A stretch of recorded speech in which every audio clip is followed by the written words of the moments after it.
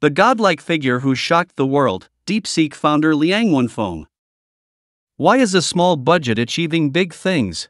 Why is a small team winning against giants? Can you believe it? An 80s-born programmer with long bangs and a work shirt, leading a team of 139 people, has stirred up the global AI world with 1% of the R&D cost of his international peers, making even international tech giants restless. This man, Liang Wanfong, is neither from a major internet company nor a Silicon Valley returnee. Yet, he transitioned from the quantitative finance battlefield to the AI domain, achieving something monumental. Many believe that AI R&D requires burning money in large teams, but Liang Wanfong refused to believe it. His company, DeepSeek, has rewritten the global artificial intelligence competitive landscape in an almost sci-fi manner, and has even open-sourced its core technology, allowing Chinese AI to stand at the forefront of global innovation for the first time. What secrets lie behind this? Next, let's unveil the mystery of Liang Wanfong and his DeepSeek, and see how he transformed from a king of quant into an AI maniac, how he challenged industry giants with a unique model, and what impact he has brought to global AI development. Cross-industry maverick, from the financial battlefield to the AI arena. Liang Wanfeng's life trajectory is legendary. Born in 1985 into an ordinary teacher's family in Zhanjiang, Guangdong, he was fascinated by mathematical modeling from a young age. At 17, as the top scorer in the college entrance examination for Wochuan No. 1 Middle School, he entered Zhejiang University. In the laboratory, he already showed astonishing technical talent. While others were studying classic algorithms from textbooks, he was already trying to use machine learning to predict stock trends. During the 2008 global financial crisis, 23-year-old Liang Wanfong entered the stock market with 80,000 renminbi in capital, initiating a money-printing machine mode with his self-developed quantitative models. In 2015, he co-founded Huanfeng Quant with his classmate Su Jin, replacing traditional fund managers with AI algorithms and entrusting trading decisions to server clusters.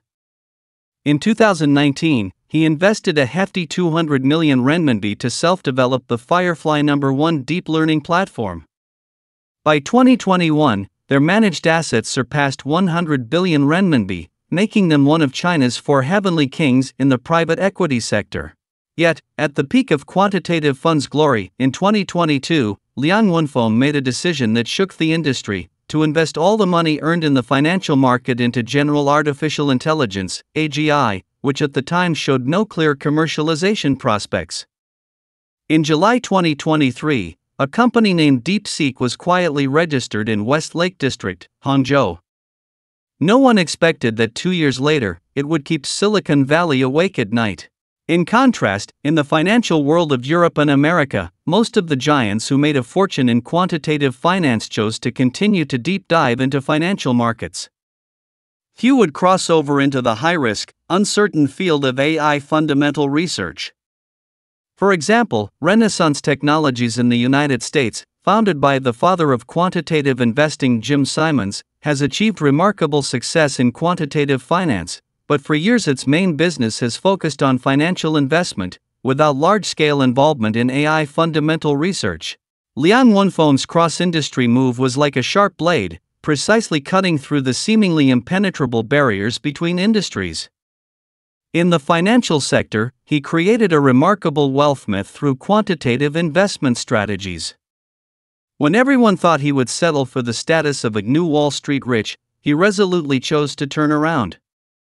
He transformed the cutting-edge algorithms, vast data processing experience, and strong capital reserves accumulated in the quantitative field into a stepping stone for exploring the AI domain, fearlessly entering this blue ocean full of unknowns and challenges. This exceptionally bold transformation stands in stark contrast to the major Western tech giants. These giants, with vast resources at hand, are often reluctant to take risks and thus indulge in their comfort zones, making minor tweaks within existing technical frameworks. Liang Wanfong, on the other hand, acted as a pioneer, not only completing a perilous leap in his personal career development but also building a bridge of technological integration at the intersection of finance and AI. By combining the dynamic prediction algorithms from financial models with AI deep learning, he successfully developed an intelligent investment system with autonomous decision-making capabilities, transforming cross-domain innovation from theoretical conception into practical application, lighting the way for countless future explorers of cross-industry innovation. 2. Small bets, big wins, the low-cost, high-efficiency AI miracle. Liang Wanfeng's madness was fully evident during DeepSeek's development. During the pandemic, when global tech companies were still observing AI computing power demands, Wanfeng had already secretly stockpiled tens of thousands of NVIDIA A100 graphics cards. This move, seen by peers as having too much money and being reckless, later became the decisive factor in DeepSeek's rise. When major companies were scrambling over chip bans, his team had already mastered the 18 dragon-subduing palms in their self-built computing power pool. DeepSeek's R&D team was modest to say the least, 139 people, with an average age of under 30, all locally trained engineers, and even deliberately avoiding hiring experienced veterans. But it was this group of young people who, by the end of 2024, created the world-shocking Chinese miracle, using 2048 H100 graphics cards and a cost of $5.57 million.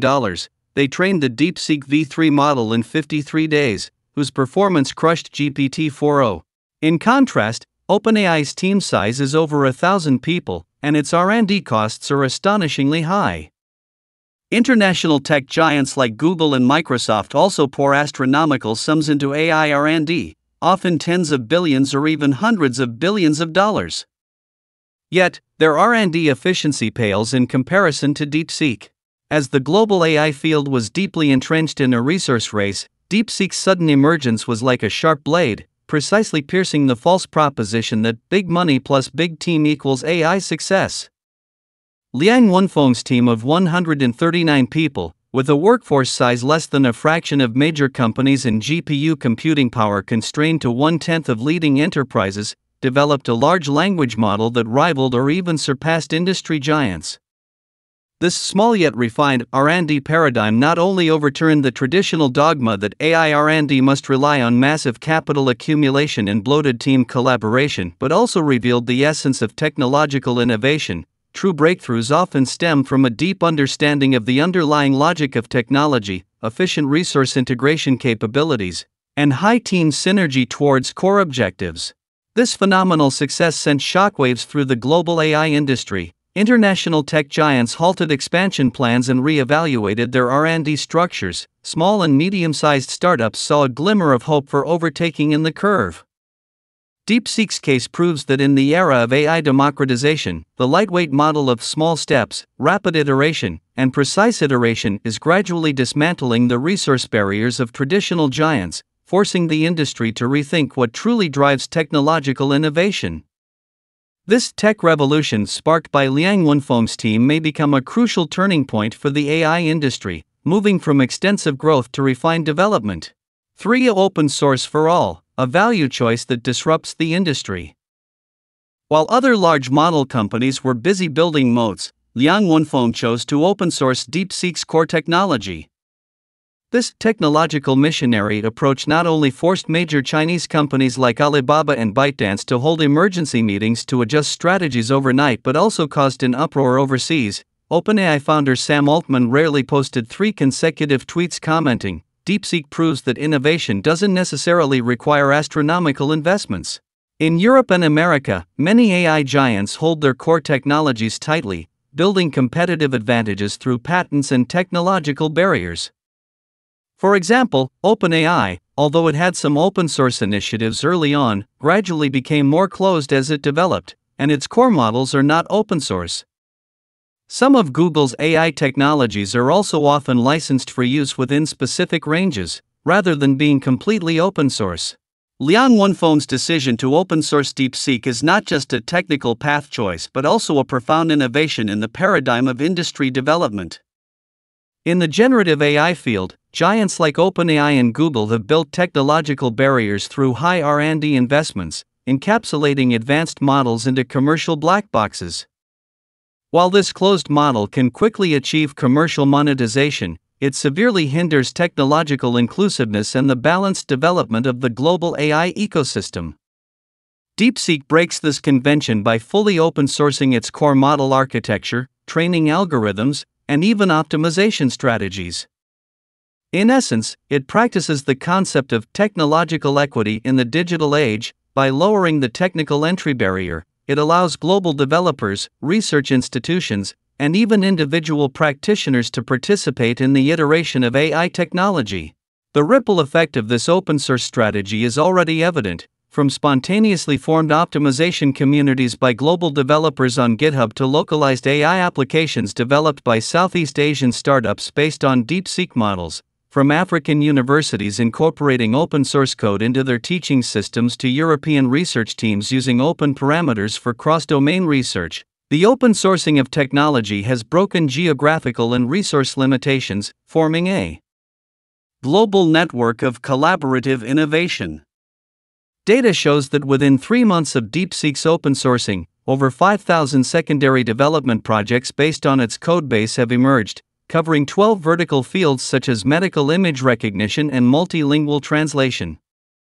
This exponential speed of technological diffusion confirms the unique advantages of the open source model in activating innovation potential. More strategically, DeepSeek's open source action has injected a new dimension into global AI industry competition. While European and American companies are still building commercial moats around closed source models, technological innovation within an open ecosystem has shown that many hands make light work momentum. This shift from closed monopoly to open win-win not only reshapes industry competition rules but also provides new ideas for the ethical development of global AI technology. Only by returning technology to its inclusive essence can the infinite possibilities of artificial intelligence serving human society truly be unleashed. For quantitative thinking, the success code of DeepSeek. Delving deeper into DeepSeek's success, Liang Wanfeng's unique quantitative gene is indispensable. In extreme cost control, he brought the risk-reward ratio thinking from the financial market into AI R&D. While peers were burning money on parameters, DeepSeek focused on algorithm optimization, pressing training costs down to 1/20th of the industry average. He said, "If improving performance by 5% requires 10 times the cost, that is unethical innovation." In terms of data-driven approaches, the trillion-dollar financial data trained during the Wanfong period became DeepSeek's exclusive nourishment. Compared to internet companies that rely on public corpora, DeepSeek's model is more adept at handling complex logic and long-range reasoning, which is a key factor in its crushing performance over ChatGPT in mathematics and coding. In organizational philosophy, DeepSeek sets no KPIs, has no hierarchical reporting, and encourages bottom-up innovation. This geek culture, proven in quantitative funds, has unleashed astonishing energy in AI R&D. As a core team member put it, "Here, there's no what the boss thinks, only what the model proves." In contrast, many AI companies in Europe and America are relatively rough in cost control, tending to exchange large-scale investment for performance improvement. In data utilization, while they also have massive amounts of data, it is mostly the integration of public internet data. Few have unique and high-quality proprietary data like DeepSeek. In organizational management, rigid hierarchies and cumbersome processes, to some extent, limit the vitality of innovation. Liang Wanfeng's successful transplantation of quantitative thinking into the AI field represents an innovative management and R&D model. Extreme cost control optimizes resource utilization, unique data advantages give the model superior performance, and a flexible organizational structure inspires the team's innovative potential. This practice of drawing successful experiences from other fields and applying them to AI provides new ideas for the industry. In comparison, the rigid models of some European and American AI companies appear somewhat lagging, and DeepSeek's success has also made them realize that breaking conventions and cross-industry integration are essential for gaining an advantage in fierce competition. The Eastern Power, rewriting the global AI landscape. In January 2025, Liang Wanfong appeared on CCTV News as a representative of an AI enterprise. The entire nation wondered why this young man, who looked more like a programmer than an entrepreneur, was a guest of the premiere. The answer lay in the financial report released shortly after. In its first week online, the DeepSeek R1 model led to a 300% surge in orders for domestic GPU manufacturers and revitalized over 20 idle computing power centers across the country. On January 27 of the same month, Nvidia's stock price plummeted 17% in a single day, with Wall Street analysts directly pointing to the computing power revolution triggered by DeepSeek. On the same day, China's Chi-Next board fell by 2.73%, exposing the true nature of hundreds of companies merely riding the AI hype. Alibaba's stock price surged 6% before market opening on rumors of a $1 billion investment in DeepSeek, although the news was quickly refuted. ByteDance announced a 90% price cut for its Doubo large model. Baidu urgently adjusted its Wenxin commercialization strategy, and a new term began to circulate in Silicon Valley venture capital circles, DeepSeek effect, referring to technological disruption that achieves American performance with Chinese costs. For a long time, the global AI landscape has been dominated by European and American giants, with Chinese AI companies mostly playing catch-up. But DeepSeek's sudden emergence has changed this dynamic. It has proven that Chinese companies can also be at the forefront of AI fundamental research, breaking the prejudice that China can only follow. DeepSeek's rise is not just the success of one company but a milestone for China's AI industry. It has shown the world China's innovation capabilities and potential in AI, rewriting the global AI competitive landscape. The emergence of the DeepSeek effect indicates that Chinese AI companies now possess the ability to influence the global market. This will not only encourage more Chinese companies to invest in AI fundamental research but also make European and American countries re-evaluate China's position in the field of technology, driving the global AI industry into a new era of greater diversity and more intense competition. Liang Wanfong and his DeepSeek have shocked the world with seemingly impossible achievements. His story tells us that innovation does not necessarily rely on massive investment and huge teams. Ideals, courage, and unique ways of thinking can also create miracles. What are your thoughts on this figure who has stirred up a storm in the tech world, and the AI revolution he is leading?